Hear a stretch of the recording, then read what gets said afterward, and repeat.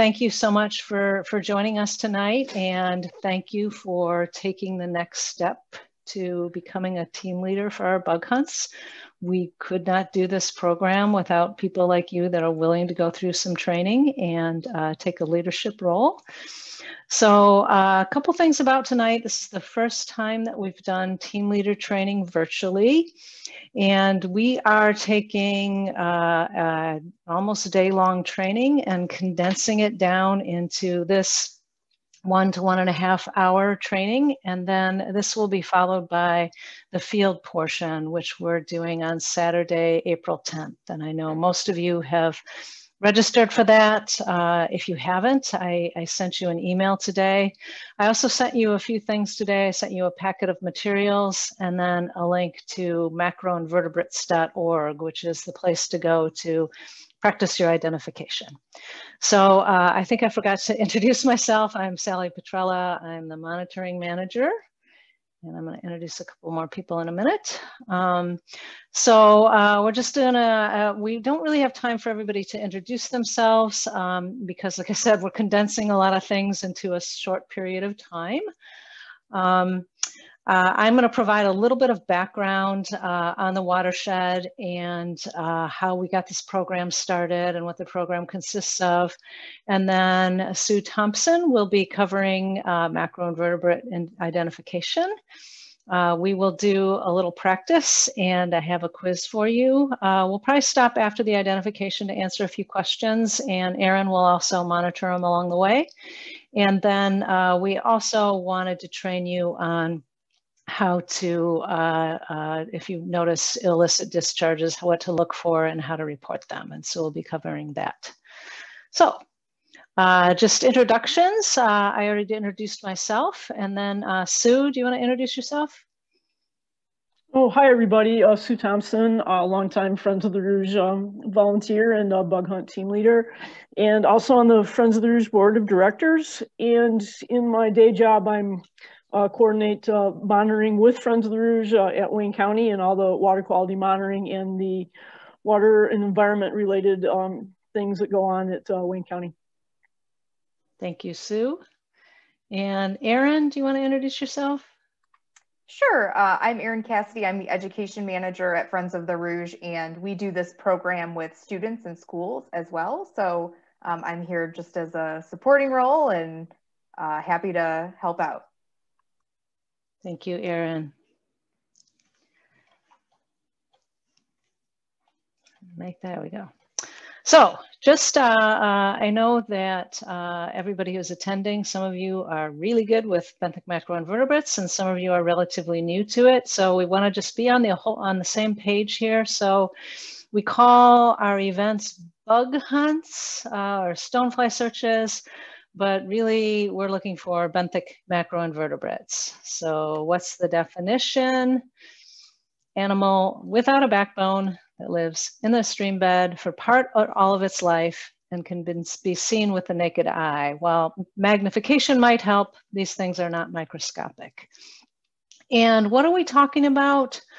You know, not necessarily all aquatic insects, but we're looking for clams or the big mussels, worms, leeches, snails, then things with legs like crayfish, things with a whole lot of legs like sow bugs and scuds, and then lastly, aquatic insects.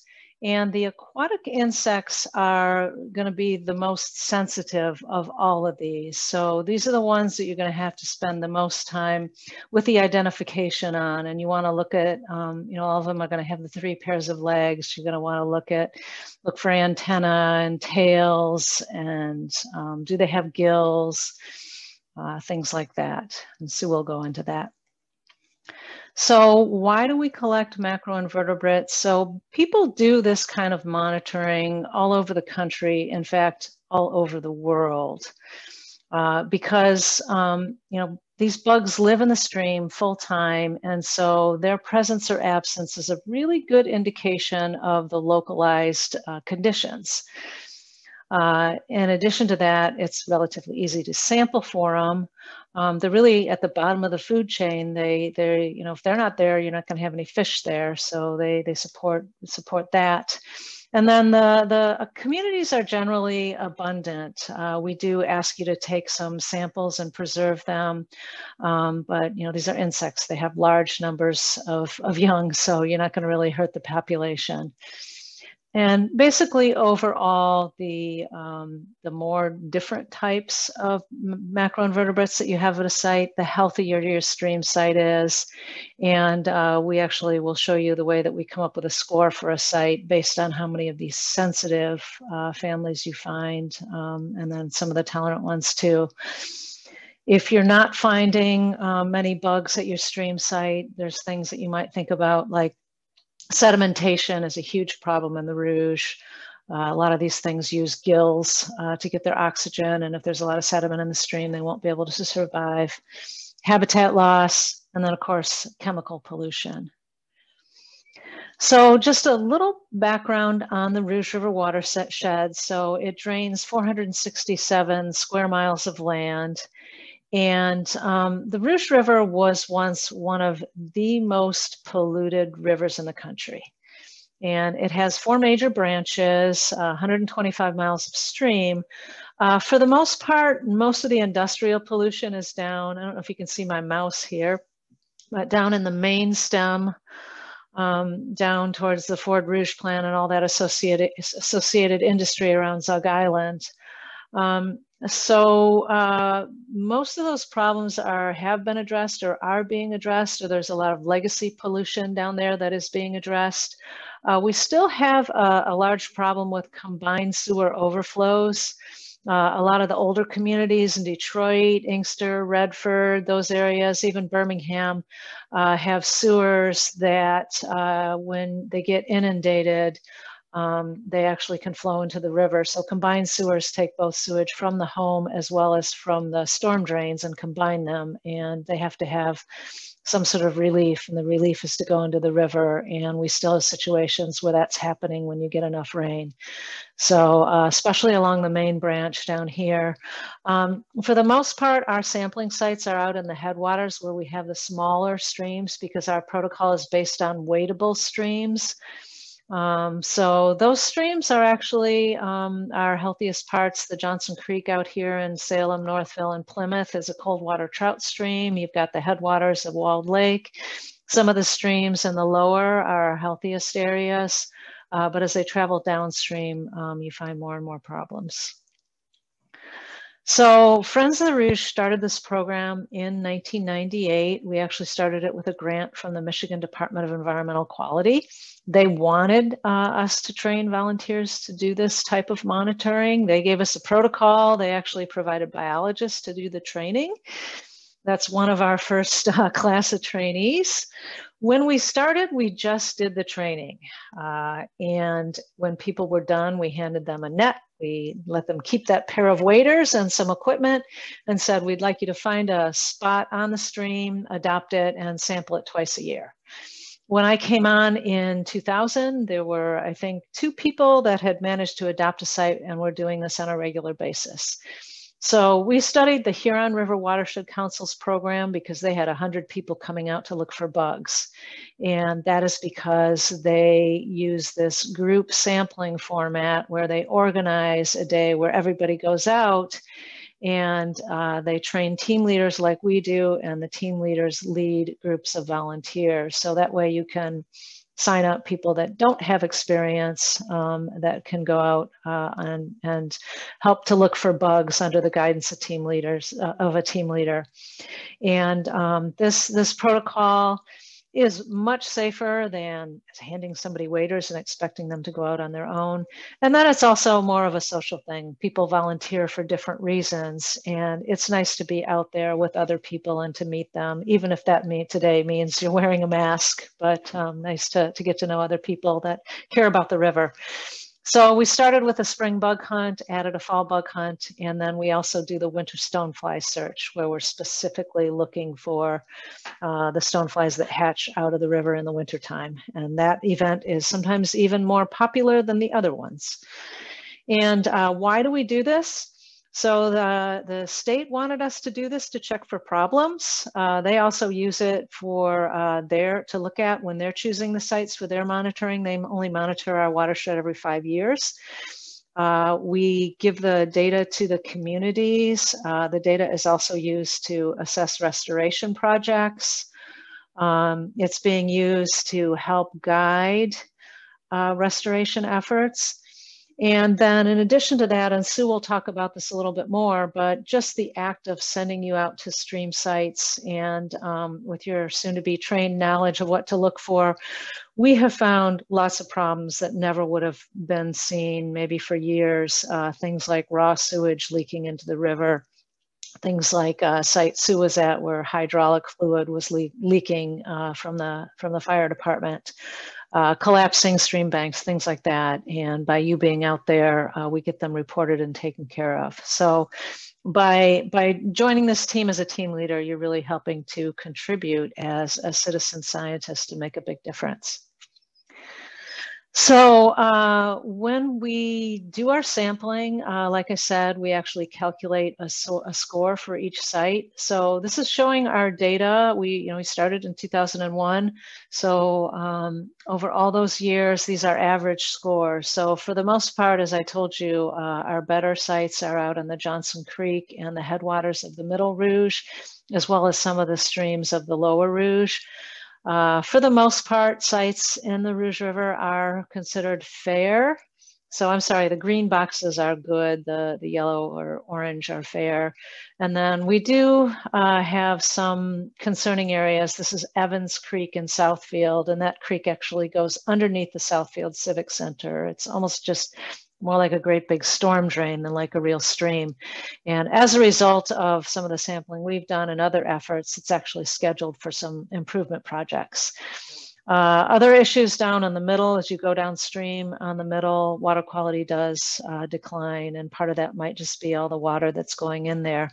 I didn't say this earlier, but 70% of the problem of the pollution in the river has to do with stormwater, polluted stormwater, too much stormwater going in, which is why Friends of the Rouge has really embraced getting people to put in green infrastructure, to put in rain barrels, to install a rain garden, to put in pervious pavement, to try to eliminate the amount of paved surfaces, because the more things that we can do to get water to infiltrate rather than run off, the healthier our streams will be. Because when you think about it, sending all the water straight to our streams puts polluted water in there. It also makes our streams go way up and then way down, causing a lot of erosion and sedimentation, and makes it very challenging for the macroinvertebrates and the fish to live there. So, with our program, we do a system that was handed to us from the Department of Environmental Quality that eventually was turned over to the Michigan Clean Water Corps, something Governor Jennifer Granholm started. It's kind of an oversight of monitoring programs throughout the state. And this is the form that you use when you go out in the field. It asks you some basic information about the site, and we usually provide the location, latitude, longitude, that kind of information. But I'm showing you this right now, and we will actually cover this when we go out into the field. There are some programs around the country use an index of biological integrity, a way of kind of scoring a site based on the bugs that you found. We use what's called a stream quality score.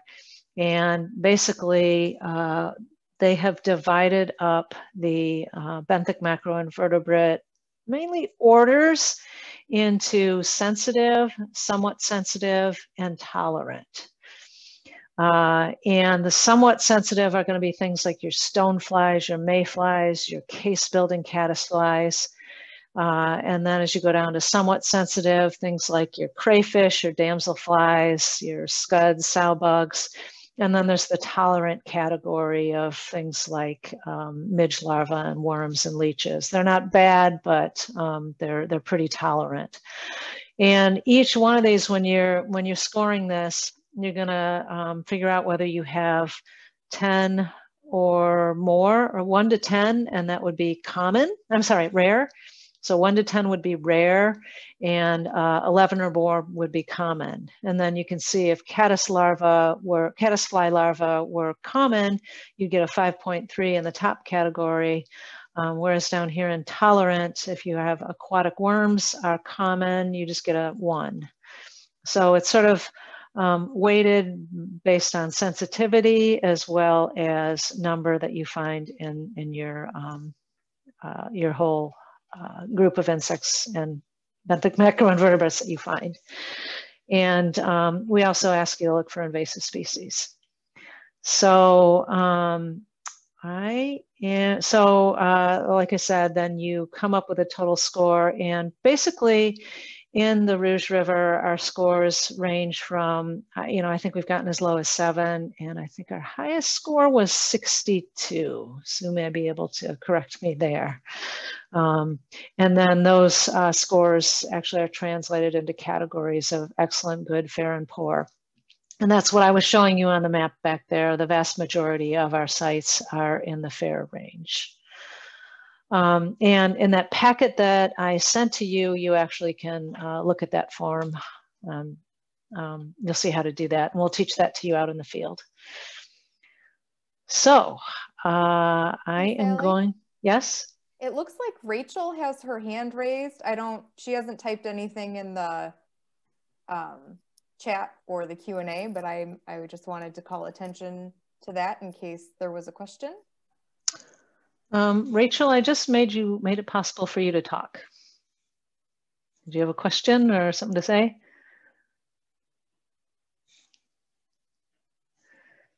And asked to unmute. And Rachel is actually one of our trained team leaders, so she's a little bit more of an expert here. Maybe it was just an accident. I just wanted to bring attention to it. Okay. Well, thanks for joining us, Rachel. Great. And feel free to type into the chat if you have a question or or use the question and answer for questions. So let me turn it over to Sue. Okay, thank you, Sally. I'll just let you know to advance the next slide since you have the presentation, and that'll probably help as we go through. Thanks. Okay, the first group that we're going to introduce is Sally broke down the scoring form for you, and the insects and the critters that we're looking for are broken down into the different orders.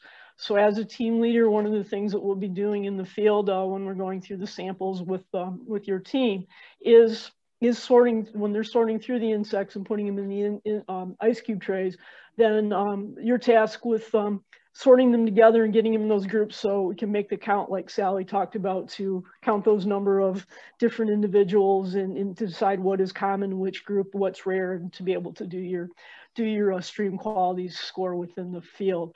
So our next series of slides is actually going to go through, and we're going to show you pictures and some of those things of how you can tell these different insects and different critters apart, because I know some of you are really adept at ID, and then others of you are like, oh my gosh, what's the difference between the caddisfly and the damselfly? And so this next series, we're going to try to give you some of those keys and clues of how do I help with that ID when you're out in the field with your team and going through your samples. So our first group that we're going to be looking at today is the caddisflies, which are very diverse group and very interesting to look at. So we'll see some different ranges here. Next slide, please.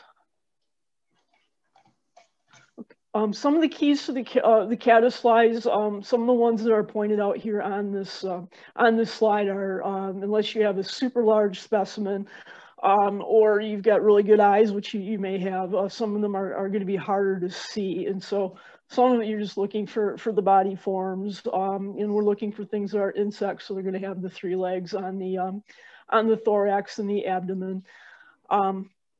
But for instance, the caddisflies, we'll see that they have the 3 pairs of legs because they're the insect. The tarsal claw, which tarsal is just referring to the foot, or in this case, I just consider it the toe. Some of the specimens you may be able to see it in because they're big enough that you can only see 1 claw versus multiple claws. And then there's the prolegs, or these fleshy protuberances that are on the end of the abdomen, which help you differentiate being a caddisfly. This looks like the case builder types if you were to see it without its protective case. Next slide.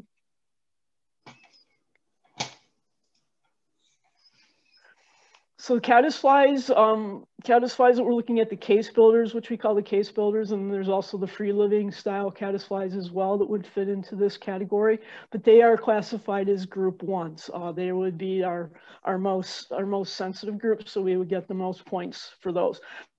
But you can see in the pictures here, their caddisflies are so fascinating because they can make their cases out of the different substrate that they're finding in their habitat. So you see here the habitat and things are very key for their being able to actually exist at a site. But they use things like anything from bark to little sand pebbles, like you see in some of the cases there, with the one that looks like the snail, and then the one on the far right my right, that's looks like a log cabin.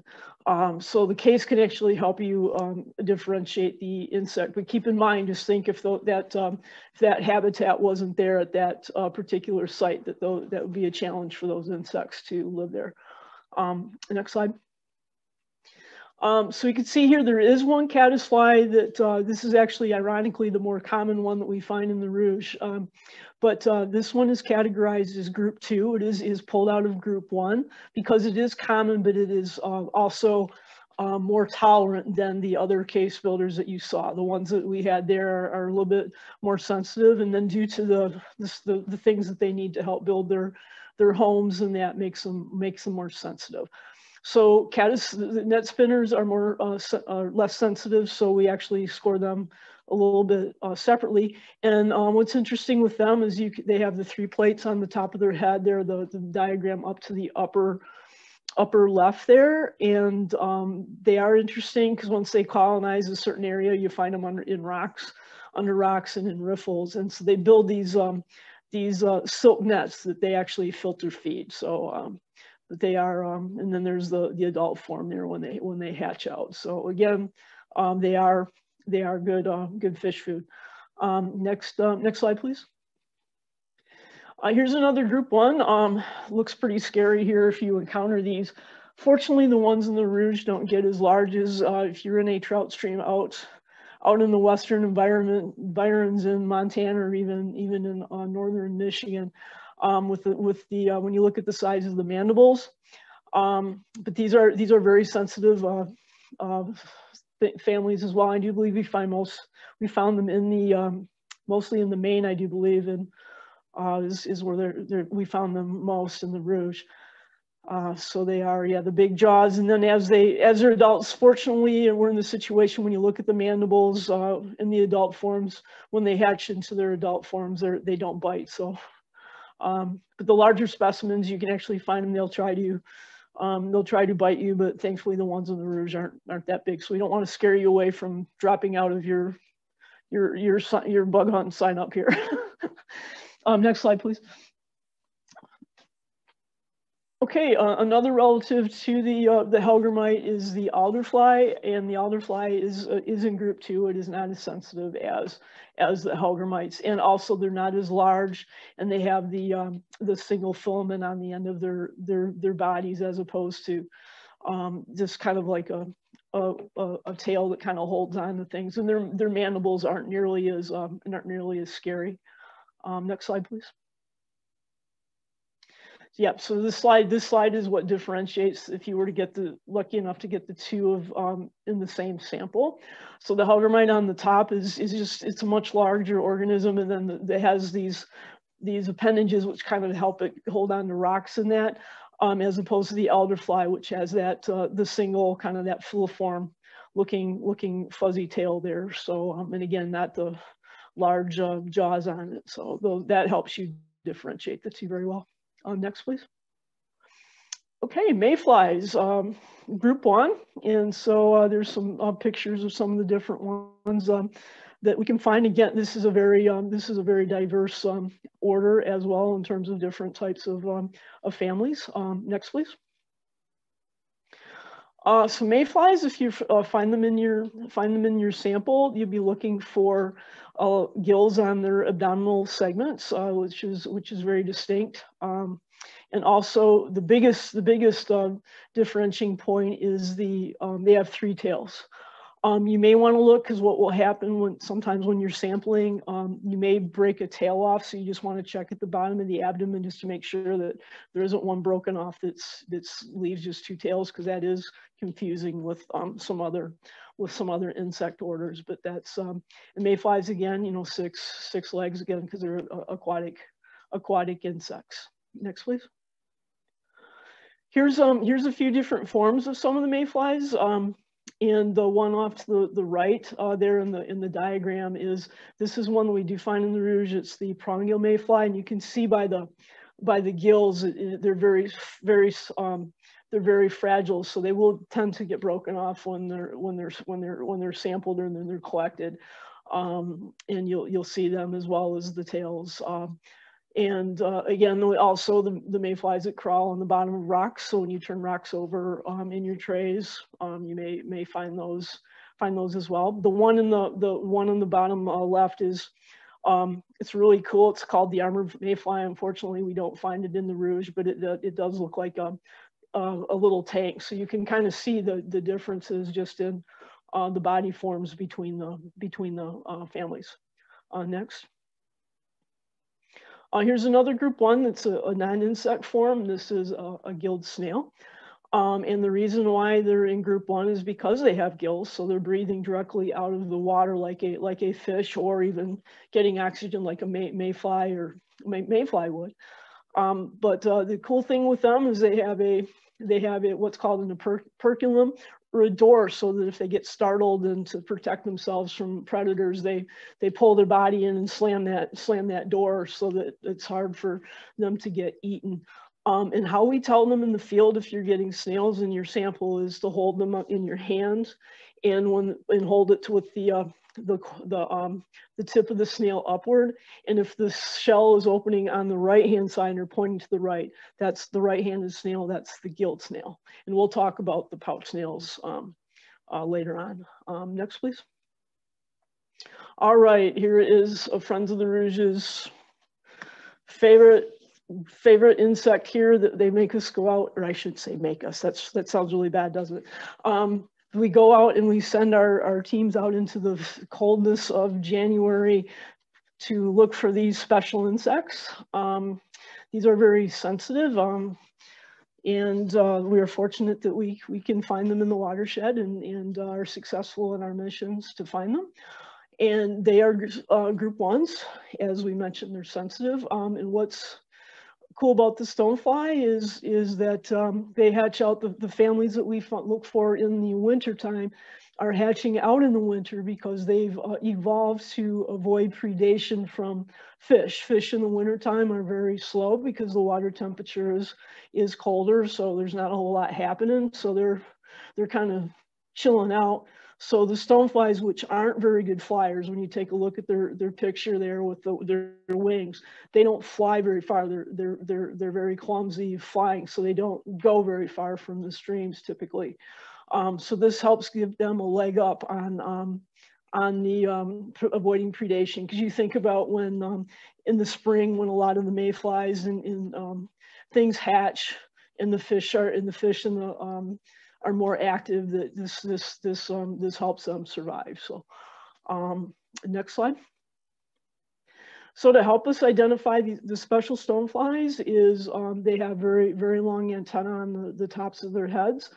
In the larger, more developed specimens, we'll see the 2 sets of wing pads on the thorax, and then the big key with them is the 2 long filamentous tails, which, as you see with the mayflies have the 3 filamentous tails. So these specimens would have 2. There's only one mayfly that does have 2 tails, and that is one that we do not find in this area of Michigan. Next, please. Here's some photos and some diagrams of our stoneflies to give you an idea just the different body types that we have. So the one on the upper right is the slender winter stonefly, which we were looking for out in January, which is the more common variety that's found in the Rouge. Then we also have the pattern stoneflies, which is the one here on the left. We do find those in several locations out in like Johnson Creek is one area where they're found commonly. And then down here in the bottom, we have the Taeniopterigidae, which is a broadback stonefly, which we actually found people seen them hatching out in the concrete channel. They're a little bit more of a tolerant type stonefly, and they like larger rivers. So it is really good news that the Rouge has improved to the level that it can support these types of stoneflies that far downstream. So that's really exciting. So next. Next group one is water pennies, and as you can see here, this one's pretty unique. You'd have it on the bottom of a rock and look at this little brown spot and not really know what it is. But when you pull it off the rock and you turn it over and see that it's got legs, that it's a beetle larva. And there happens to be one site in the Rouge that it is found in, and is actually one of the sites that we use for our monitoring training, and that's at Plymouth Township Park. So maybe we'll be fortunate when we visit there. The team leaders are going there to train, that we'll take a look and hopefully we'll find some. Next, please. Another group one that we do find in the Rouge, not horribly commonly, but they're out there, is the water snipe flies. And they are pretty unique looking. They have this pretty wrinkled body. They have this fuzzy tail, and then they have the protuberances coming off their abdomen, so they look really wrinkled. So if we're fortunate enough that we'll be able to find those. So our group two is beetles, and beetles are an incredibly diverse group as well. And on our MyCore form, we actually differentiate the beetle larvae versus the beetle adults when you're finding those in the sample, and you'll get points for each of those. Next. Okay, for the beetle larvae, here's some of the distinctive features of those. They have the chewing or biting mouth parts at the top of their head there. Again, they're an insect, so they've got the 3 pairs of legs on their thorax. And the body is just really hardened, and that's what sclerotized means. So you can grab it with your forceps and that, so you'll get some pushback. It's not squishy I don't advise you to squish the bugs, but if you do, if you just touch them with your forceps, you'll notice the difference with the beetles being with that tougher outer shell versus some of our other insects that are more they don't have that covering. Next. So here's our beetle adults. Again, they have the large antennae, typically. Again, the hardened wings. All their wings right down to the end of their abdomen are hardened, and then they have when you get to go to identify beetles, they are challenging, one of the more challenging families to identify, just because it's hard to differentiate some of the different hind leg parts when you're trying to hold the specimen when they have the darker color to differentiate all these. But the shell-like wings are that's something you can easily identify in the field. Next. Here's some examples of some of the different beetles that we find throughout the watershed. And like the one up in the upper left there, the large one, that's a predaceous diving beetle. And then the ones down here in the bottom here is you have a riffle beetle that's and then also its larvae. So you can just see and you may get those in the same sample as well. One of the unique things with beetles, and the picture up the top is, it looks like maybe a crawling water beetle, is it's got they can hold oxygen under their shells, or in what's called a plastron, kind of like a little scuba tank that they keep on board to help them so they can stay underwater longer. So that's one of the unique features of beetles. Next. Black fly, everyone's favorite that goes to the hike in the park, right? They're in group 2, and they're kind of interesting actually when you look at them. They're these bowling pin shaped things. When you pick them up on the rock, they're actually attached, and they're filter feeders. So you can see by the pictures there that usually if there's one, there's like a whole bunch of them. And they extend their labral, their mouth parts out into the stream, and so they feed on just the detritus that's getting moved down the river by the current. So you can see here that if they would not be able to survive in a stream that did not have fast-moving water, they wouldn't be able to eat as effectively. So that's the interesting key with the black flies. Of course, they hatch out into the biting insects that we all know and love when we do go venture in the woods or by the stream during quote unquote fly season in Michigan. So, next, please. Clams are group 2, somewhat sensitive as well, and so we do have several different types here in the Rouge. And so the ones off to the left, those are actually freshwater mussels. So we are very fortunate if we were to find those at your site. Just if anything, you take a picture of them and send them to Sally. So they're not as common as they used to be. The mussels, unfortunately, are declining in some of the sites here on the Rouge, so we don't find them as much as we used to. But they are still here to some extent. And the ones off to the right are the real small ones. You can see how small that is. That's what's called the fingernail clam. So it is much smaller than the fingernail there that it's next to as a scale. So those are the different types of clams we have in the Rouge. And then on the bottom we have with the red line drawn across it are zebra mussels. So those are ones that you may find at your site. They do not count as part of the clams, but we would note that if you're finding live zebra mussels, to put those, there is a section on the form that we would ask you to note that they are there, so we can keep track of what sites have invasive species throughout the watershed. Next, please. Crane fly is another group 2, and so this one as well, it starts off its larval form in this big fleshy, kind of scary looking thing that tends to crawl out of your ice cube tray when you leave it on your tarp. And it does hatch out into a very big mosquito-like insect. So they are very important in our streams because they do help break down leaf litter. So they're very important in the ecosystem. Next, please. Crayfish are another group 2, and of course non-insects, but we find them in various sizes in the Rouge throughout the water system. And so far, the ones we typically find are native. We are on the lookout for the one in the bottom left there, which has the line through it, which is the red swamp crayfish, which is an issue. There was a fear that it was going to invade in the upper Rouge. And so fortunately, so far, it hasn't shown up anywhere, nor do we have rusty crayfishes that I'm aware of in the Rouge. But keep an eye out for things that look different than your northern clearwater crayfish, which is our more common crayfish in the Rouge. Next, please. Okay, dragonflies and damselflies are another one of our group 2s, and so we'll differentiate those orders next for you.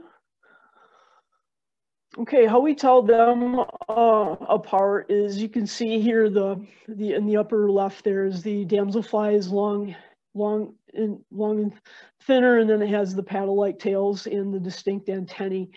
And then the dragonflies also have distinct antennae and very large eyes, because they're both predatory. And they both have the extendable lower jaw to engulf prey, but the body types are different between the two. Next slide, please. So here's the differentiating thing. If you were to get them in the same sample, the dragonfly has a much stouter, more robust body. It does not have the 3 paddle-like tails. It uses its rear end there for jet propulsion, but again, it's not a distinct tail, as opposed to the damselfly, which does have that long, slender body, 3 tails. One thing the tails do tend to get broken off because they actually are the gills. They do get broken off when we collect, so sometimes the specimen will get confused with a stonefly or a mayfly because people look at the number of tails. So keep an eye on what the head shape looks like in the eyes, and also the antennae, which are different than your stonefly and your mayfly if you were to happen to encounter that. Next, please. Here's some pictures of what dragonflies look like, just kind of close up to give you an idea. Here again, you see the larger eyes, you know, the antenna, and just that very robust body type. Next, and here's the damselflies as a contrast to that. Again, longer and thinner body, and then with the three distinct paddle-like tails. So our group 2 is scud. This is a non-insect that's common in the Rouge, and they're also called side swimmers. They tend to swim on their sides, and they are related to our aquatic shrimp or shrimp that are found in the saltwater. Next. In another group 2, it's a non-insect, is our sawbugs. So they have many different legs when you see them crawling around on the bottom of your tray. They have these distinctive little stabilizers at the end of their body, and then they also have long antennae. So you may be finding those and a lot of segments in their body too. Next. Here's our first group 3, which is our tolerant group, and that's aquatic worms, which we do find, they're very segmented, so we do find those in the sediment of our samples, and they're very tolerant. So next. Here's another tolerant thing that always is a thrill for your young team leaders. They like to hang in the bottom of the trays, and they have the muscular body and the segments and the sucker that helps them hang on to the tray, and their substrate that they live on in the stream. Next, please.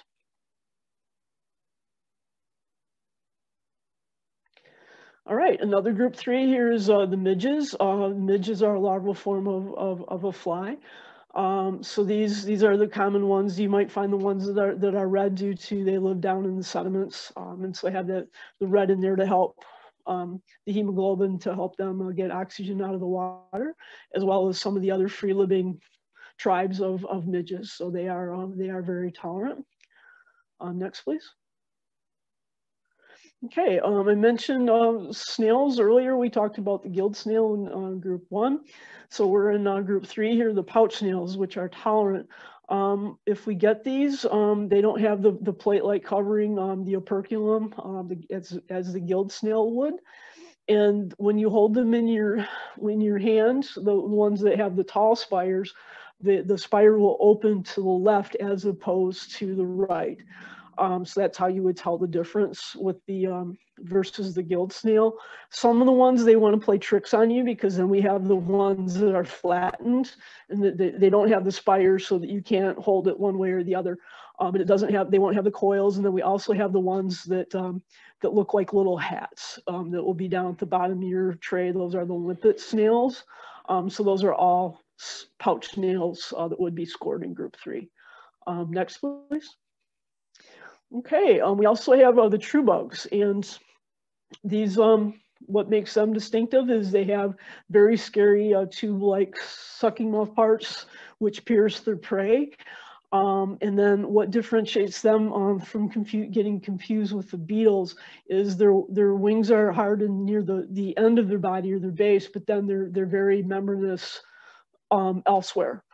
So that way they can't be confused with the beetles. But again, the difference is the mouth parts are really distinctive on the true bugs versus what the beetles would look like.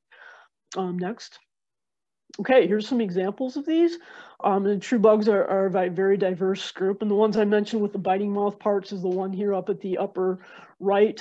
Fortunately, the giant water bug does not get that big here in the Rouge. So we don't have to worry about those.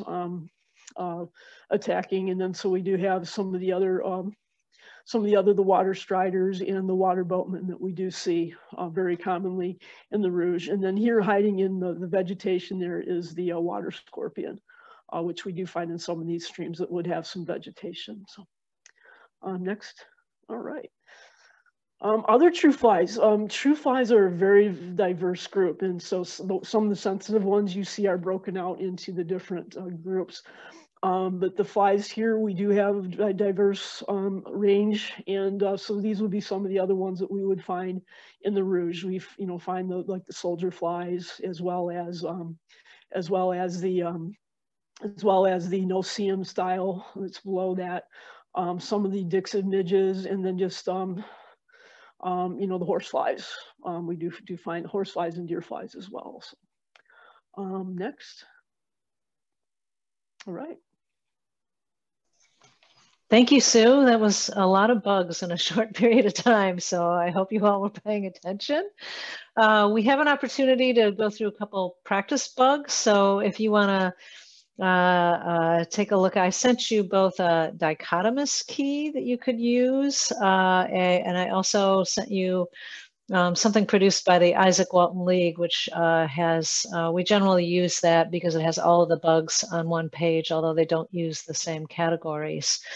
But let's start with this guy right here.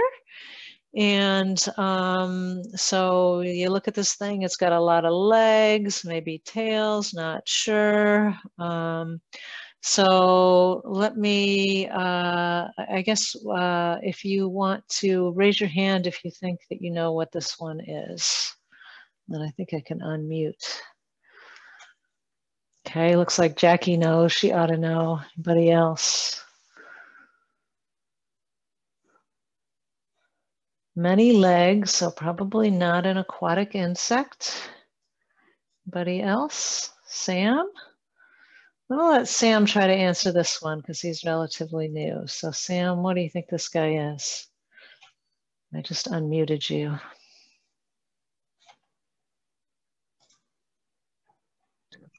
Is it a sow bug? Yep. Mm-hmm. Great job. Anybody got any questions about that? So the kind of the armored body and the many legs. Similar family to the scuds, but this is kind of like your roly-poly, your pill bug. So moving on to the next one. What might this be? And I'll do a trick part of it too. Do you know what category it goes in? So looks like Allison has raised her hand on this one. What do we got here? That is the net spinner, and I think it's group 2. Perfect. Yeah. So net spinner what? Oh, sorry. Net spinner what? Net spinner. Oh. Sorry, I forget the name. I'm blanking out. I know you know what it is. So net spinner caddisfly. Caddisfly, yes, sorry. Yes, yeah. So this would be in the sensitive category because it's a caddisfly. So it's got kind of a fleshy body and the 3 pairs of legs. But then the caddisflies with the 3 plates are the net spinners, and those are actually category 2. So great job, Allison. Okay, one more. So look carefully at this guy right here. Sue just talked about it. And somebody else want to hazard a guess? Somebody new? There's a whole category that you might know the specific name of this, and then I'd really want to know which category it goes into, and it's based on some of the parts that you see. So Christina, what have we got here? I think that's a water strider, and it's in the true bugs. All right, great job. Yep, and you see that piercing mouth part right there would put it in the true bug family. So, okay, great job. So what I'm going to try now is I have a poll that's kind of a quiz, And I am going to launch the polling. I'm going to put it right over here. Launch the polling. Can you see it? This is the quiz. Okay, can everybody see the quiz? Somebody want to give me a yes or no? Okay, great. So this is number 1. So we'd like you to identify, this is slide number 1. It's a multiple choice.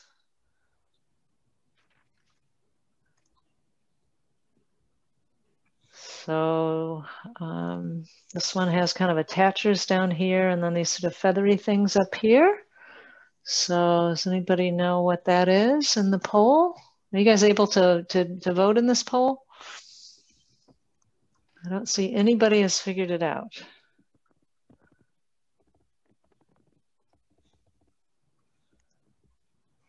So I'm gonna,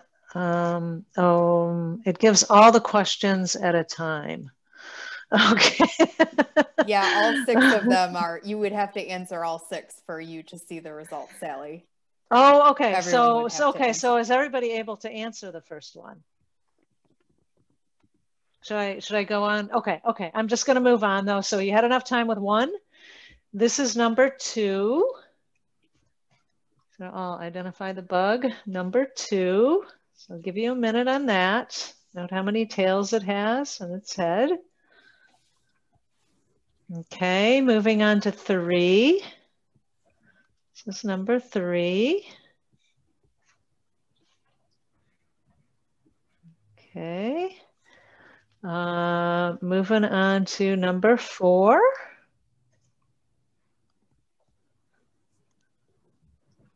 Big head, broad body. Let's see, number 5. Beautiful specimen here, and it's showing off the main characteristic, no broken tails. So, and I think this is our last one. This would be number 6. I am correct. It looks like I see now that now that some people have filled the entire thing out. I'm starting to see the results. So does anybody need me to go back to any of them? Are you guys experts? It's looking pretty good. So it looks like 6 out of 13 have voted. I'll just run through each one real quickly and then we're going to announce this. So this was number 1, number 2, number 3, number 4, number 5, and number 6. And let's see if it looks like 7 out of 13 have voted. Anybody need another minute? It's like 8 of 13.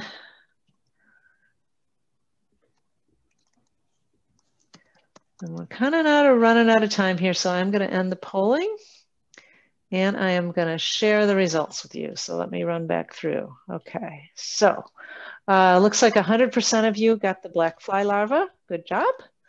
Number 2, looks like 1 person thought this was a mayfly, which is logical because it does have the 3 tails.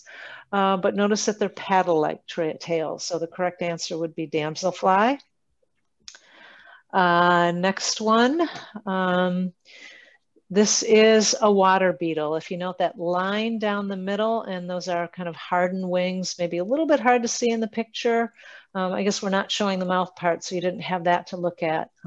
One person did think true bug, and they do often confuse you, so you have to look a little bit closely at mouth parts. But with that line down the middle, that's going to tell you that's going to tell you beetle, not bug. So good job.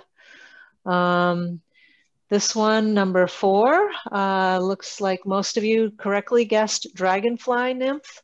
1 person did say damselfly, and that's close because it's closely related, has the big head, but the dragonfly is the broad body, the damselfly is the long, thin body. And then right here, this three-tailed thing looks like everybody got this beautiful mayfly correct, with the three tails and the abdominal gills.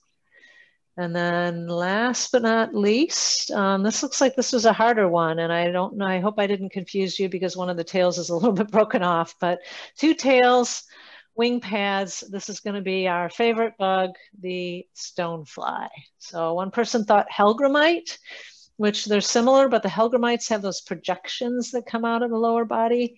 And then somebody else said mayfly, but this one does have the two tails, not the three tails. Granted, one's a little bit broken off. So you guys did a fantastic job. Awesome, awesome. And what I would like to ask you to do, because we're really running short on time, hey, is Sally? yes.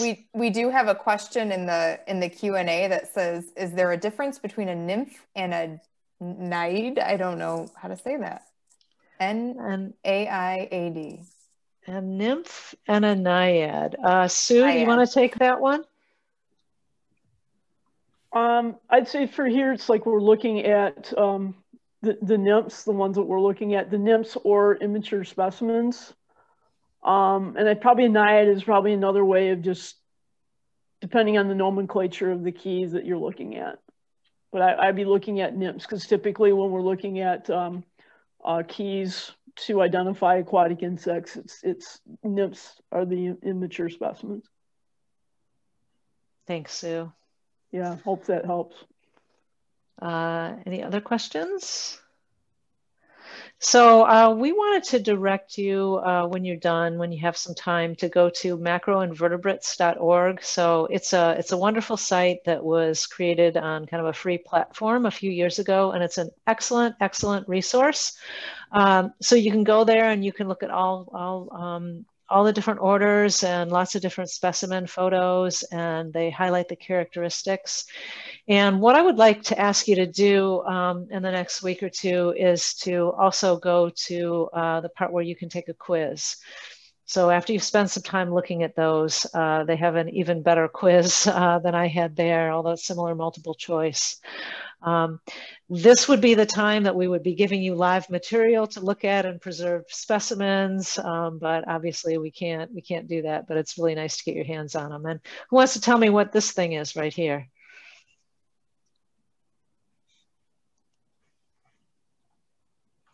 Michael, what is that? Is that a case builder? Yep, case builder what? Caddisfly? Yes, yeah, great job. Yes, and great to have you on tonight. Michael was our intern last year, so. Great to be here. Yeah, okay, good job. So, so I would like all of you, that's your assignment to study.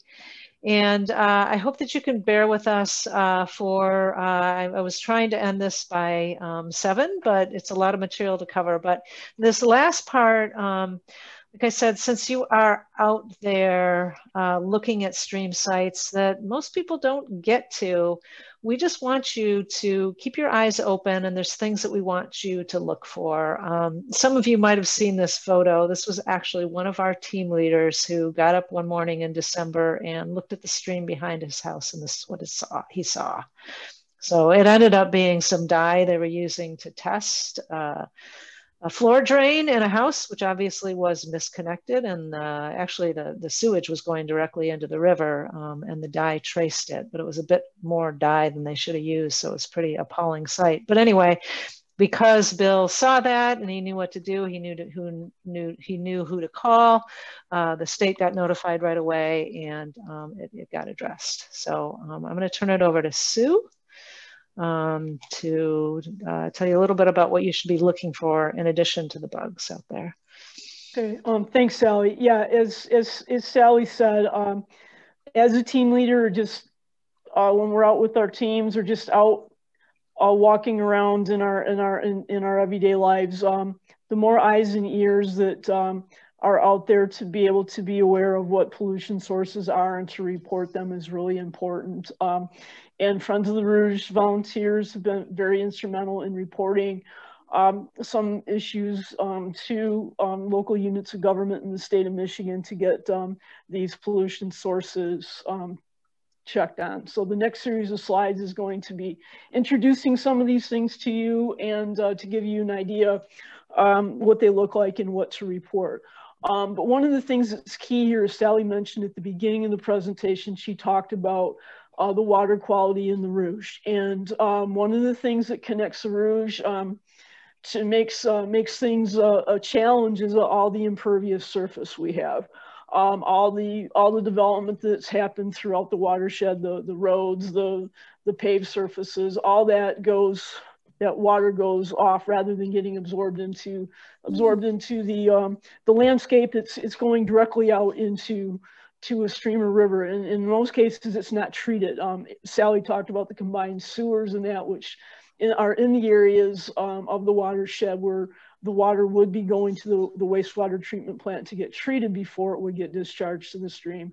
But in the case of where there's storm drains, that isn't happening. That water goes out directly untreated. And Sally talked about what happens during rain events, in storm events, which when the water can't be treated. But what that gives us is a direct connect to our streams and rivers. And that's what's so important when it comes to contributing pollutants directly to our watershed. So these are some of the series of slides that we're going to show that talk about those types of pollutants. So next, please. So these are some of the things that we may encounter from time to time that you may see, or at least we want to make you aware of what things look like to report. Local units of government in the state of Michigan, one of the things that communities have as part of their stormwater permits is we're supposed to be trying to work on controlling and addressing areas of pollution. And unfortunately, the more eyes and ears that we can have to help report these issues, because there's just not enough paid staff out looking for these types of things on a regular basis. So the volunteer eyes and ears, the more people that are made aware of these are so key to get these pollution sources under control.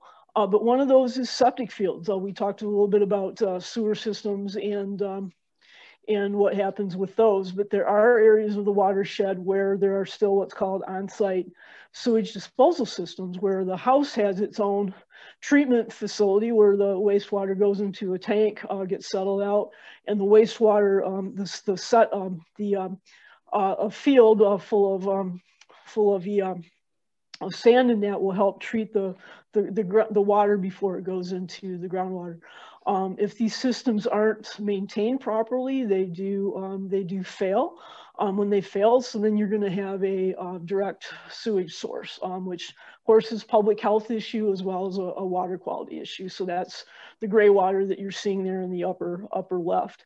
Also, we have the discoloration. If you were to see a sewage source actively impacting a waterway, you might be seeing some of that, the gray water, and maybe even get a really sharp, pungent sewage odor with it and turbidity. So those are things that you would see in those two pictures.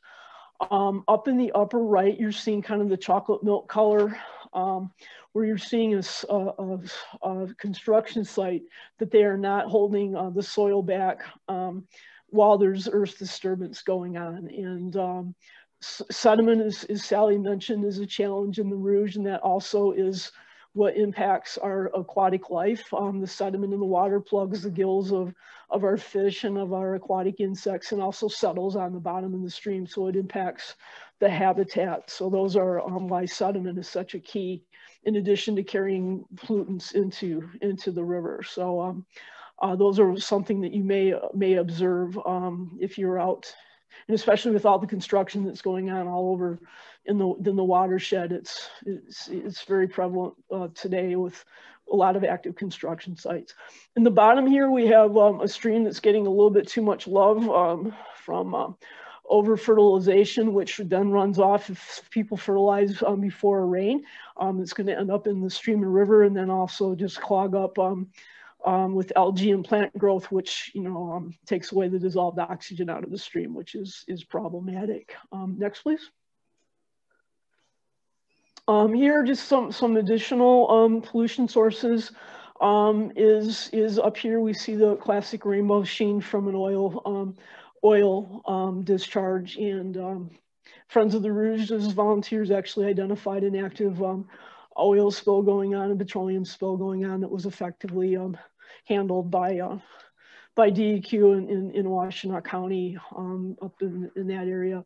Also things that do present issues that we may not see is just from pipes. There are some areas in the watershed where there are direct connects from the building, like the one that was you saw the green from and the slide Sally showed of the river turning green, and with the dye test of the home that the fixtures were connected directly in the stream. It happens more than you think of in the Rouge, and we found many of those are found regularly throughout the watershed.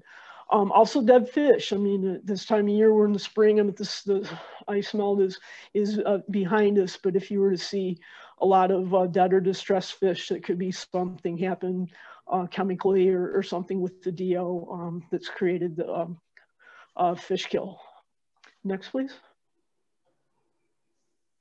Some other things, we think of some of the things that we see directly next to the river and that, but housekeeping at facilities, because of our storm drains being a direct connect, if you have some poor housekeeping in an industrial site, or such as everything there from that roll-off box going into the storm drain, it's the same thing. It's just trying to keep good housekeeping to keep these materials away from storm drains or from running into our river. And again, just spills and illegal dumping. Those are things that happen, and we run across those and they need to get corrected.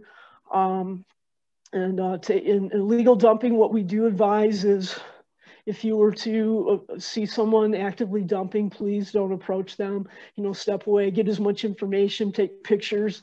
Step away and call the authorities and report it. But yeah, don't approach people. You don't know who you're dealing with. So we can also mention misconnected floor drains.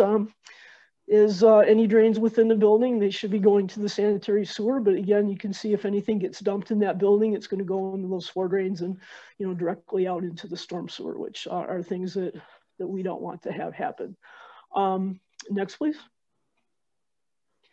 Okay, just a rundown of the things that report, what to report. If you see something and you're not sure that it looks right, the thing to do is, we don't want you to be an expert in what illicit discharges look like, but we want you to say, yes, this looks odd.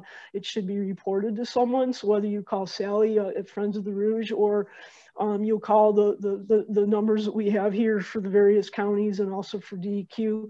But we just, it's good just to report it and get somebody to get their eyes on it. So, and Sally and Friends of the Rouge staff are great at communicating those to local units of government in the DEQ. And one of the things I do for my work for Wayne County would actually be following up on these types of reports, so that people do, when they do get reported, people are out looking. So that's what's important, is the eyes and ears, and we appreciate the extra help. And here's the numbers. So who do you call? We have Eagle has their 24-hour emergency alert system, and as well as the different counties, depending on where you see what's going on, they all have their various levels of environmental reporting. So you can call them as well. But one way or the other, we do want you to get in touch with folks if you see things going on out there that you feel are suspicious, or you need somebody to take a look at. And so thank you for doing that, and also being a volunteer and with Friends of the Rouge and the monitoring program. We couldn't do all this without you. Thank you, Sue. Thank you so much. Sue actually goes out and investigates these things, and as she said, we'll help follow up with you. I've personally called these numbers the PEAS line, seems to be the most effective and is always staffed, and they will always follow through. But again, if you see something like this and you're just not sure, feel free to call me or email me anytime, and I can help you out with it. A couple things actually both come from Jackie. One is Sue had mentioned fish kills. In the wintertime, if our streams, especially our lakes, freeze really solid, we sometimes get something called winter kill. And we also have a type of fish called a gizzard shad that's really sensitive to temperature change. And they do, if it's a really cold winter, do tend to die in mass. And you find a lot of them, especially along the Lower Rouge. So Jackie put in chat a link to some information about that with the DNR. But then Jackie also had a question for Sue. The question is, I've seen some rust and rust pipes going into the river before. Is that a concern or something to report? I think the rust, it's going to depend on if there's some iron in the groundwater, if it's a steady source. But if it looks like it's just that the pipe is rusted just because of corrosion and that the infrastructure is old, it's just something you may want to report just to the local community, or maybe not from an emergency issue, but just say, hey, look, this pipe looks like it's in really poor condition, and report it to the local community as well. And we also have that iron bacteria that sometimes turns the water kind of rusty brown. Yes, and that's why I was asking in terms of it's just the pipe condition or if it's the water coming out of the pipe. Because again, in some areas of the watershed, based on the background with the soils, and that is there is iron, a lot of iron that ends up getting into in the groundwater, or it's coming from the pipes itself. So then you're seeing that orangey color, which you're getting from the iron bacteria, which is actively oxidizing the iron in the water. Great, thank you. So keep your eyes open. So, so that concludes the formal part of the presentation for tonight. And so your next step is to study those materials that I sent you. If anybody did not get that PDF, just shoot me an email and I'll get it out to you. So please take a look at all of those forms, take a look at the keys, read up on our sampling techniques. That packet also includes the information about what to look for and those phone numbers to call. And then, of course, we also included a membership form. So if you're not a member of Friends of the Rouge, we would highly encourage you to become one. So, and then if you have not signed up for Saturday's training, we're going to do this just due to COVID. We want to limit the number of people out there. So we're doing it at 10 a.m. at one site, and then a site not very far beyond at noon. So sign up for one of those. It's also on our website. And then we expect that all of you would be available for the spring bug hunt. So I expect that you've signed up for that. And as a trainee, we always pair you up with an experienced person. I do have to tell you, I'm really short for team leaders this year, and we've gotten a lot of publicity. In fact, some of you might have seen WXYZ. You might have even seen Aaron on there. Aaron, was that on Saturday? Yes, it was. It was Saturday at between 9 and 10. Yeah, so it's on our Facebook page, I think. But anyway, so she was out there telling the reporter all about bugs. So we promoted the event. So we have quite a few people signed up. I really am limiting team sizes to 6 plus a couple team leaders, especially during COVID. And we've limited the age of children to 8 years old. We lowered it a little bit. We had it at 10. And, you know, as our protocol now has been masks required at all times and social distancing. And especially with the rates of COVID increasing again, we're really going to hold to that. And of course, in the past, we all met together in a great big room, and instead all the teams will be meeting out at the site. So if you have a preference for a team leader to be placed with, or people to be on your team, or sites, just let me know. The registration deadline is coming up in a couple days. And once we get through that, I'll start to put the teams together. And then in addition to that, we will be going out during the week and doing a couple additional sites. So if you do have time during the week, let me know. Sue's going to be doing that. So I think, is that going to be the week before or the week after, Sue? Or is that still to be determined? Either time, depending on when volunteers are available. So we'll work it out. And that is an alternative if you cannot come on the 10th, to come during the week sometime. So if there aren't any more questions, I just want to say thank you so much for volunteering your time, for joining the ranks of citizen science. People are doing this throughout the world, and you're making a really big difference with your time and your involvement. And I will see you on the 10th. So thank you.